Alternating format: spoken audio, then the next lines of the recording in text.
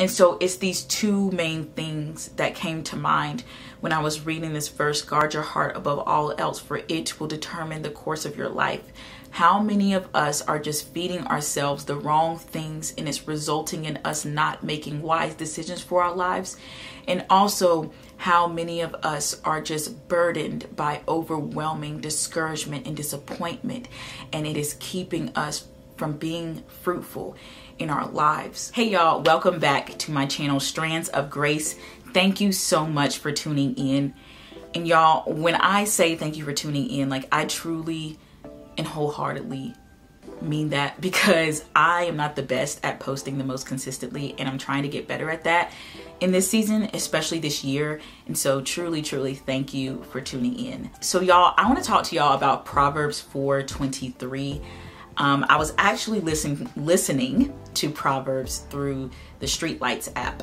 If y'all have watched any of my videos, you probably know that I do love the Streetlights app. So you can listen to the Word of God. And the people who are reading the Word have this spoken word feel, and you can also listen to it with hip hop music. And so it's a really cool way to easily digest the Word of God, and to also just to keep listening. And so I really love it. And they don't have all the books of the Bible on there. It's the whole New Testament and some of the Old Testament, but they recently uploaded Proverbs, and I was listening to that, loving it. So I would greatly recommend it. And I can even put a screen recording of just how it sounds. So the verse that I really loved was, guard your heart above all else, for it will determine the course of your life. And if we have read the Bible for any amount of time, we know that the Bible talks about guarding your heart. It talks about making sure that you are feeding your spirit and making sure that you are walking in the Spirit of God and denying your flesh. Okay, that's a huge thing, because one, that just really helps us to live a good Christian life, to make sure that we are walking the life that God wants us to walk.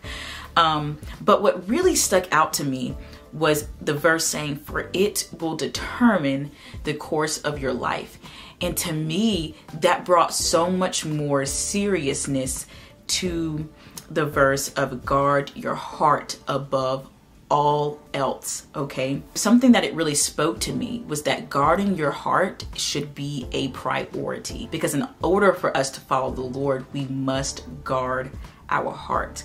And you know, that means making sure that we are protecting our ear gates, our eye gates, and making sure that we are also reading the Word of God so that we will be well equipped to guard our heart. So whether we guard our heart or not will determine the course of our life. And so what does that tell me? It tells me that whatever I am digesting, whatever I am feeding myself, will have a direct result in the course of my life. And y'all, I don't think I've ever thought about it that seriously before. Like, I knew that I needed to guard my heart in order to stay on track with the Lord, in order to make sure that I was not feeding on a bunch of lustful thoughts and making sure that they are not being cemented in my heart and in my mind.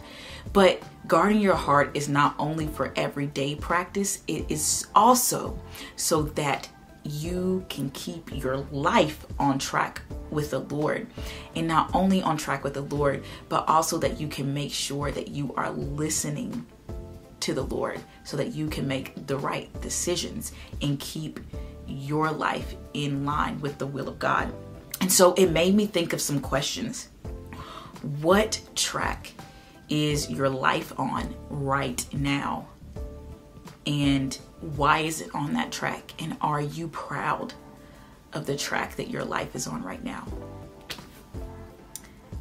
And y'all, that question is not only for y'all, but I've been thinking about that question as well, because I feel like I'm at a place in my life where I have a bunch of freedom, and I'm at a place where I can make some significant decisions that can impact the course of my life.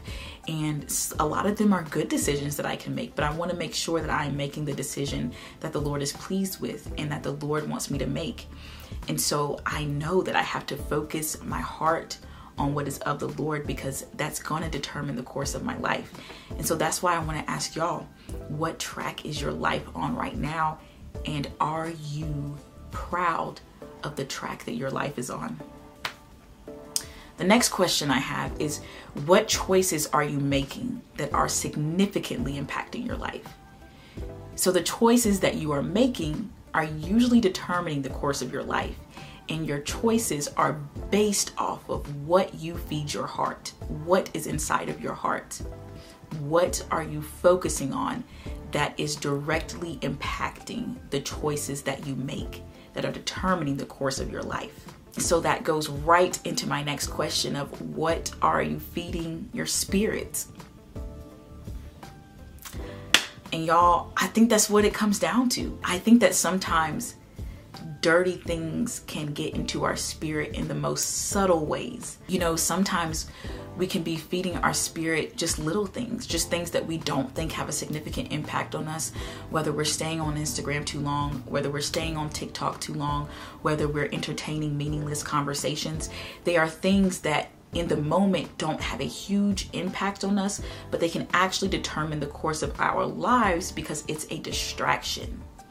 And it can also cause us to be lazy and unproductive and waste time.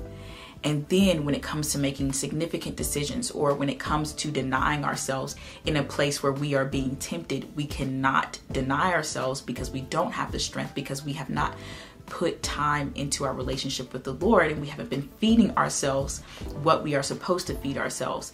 Therefore, it is determining the course of our life. Another thing that I thought of when reading this verse was discouragement. A lot of our lives are being thrown off track, or a lot of our lives are at a standstill because of discouragement, because we didn't guard our heart against discouragement. And I was thinking about the verse in Joshua where it says, "Be strong and courageous. Do not be terrified. Do not be discouraged, because the Lord your God is with you wherever you go." And some of us, we aren't being productive and we aren't being fruitful because we are experiencing overwhelming discouragement. And so it made me think of, not only do we need to guard our heart against what is worldly, but we also need to guard our heart against overwhelming emotions that are going to keep our lives from progressing in the way that the Lord wants them to progress, and the way that honestly we desire them to progress. And so when I say this, I don't say this to be insensitive to those of us who are feeling so many strong emotions right now. We know that in this life we will experience pain and suffering and trouble and heartache, and all of those feelings can be overwhelming at times. But when we don't allow ourselves to be grounded, when we don't allow ourselves to be rooted in the Word of God, we can begin to exalt those feelings above the truth of the Lord, so much so that it will throw off the course of our lives, because we can no longer be strong and courageous, because we don't remember that the Lord is with us. And so it's these two main things that came to mind when I was reading this verse: guard your heart above all else, for it will determine the course of your life. How many of us are just feeding ourselves the wrong things, and it's resulting in us not making wise decisions for our lives? And also, how many of us are just burdened by overwhelming discouragement and disappointment, and it is keeping us from being fruitful in our lives. So yeah, guys, I want us to really think about these things, and I'm thinking about them myself, because I think it can be very easy to become distracted.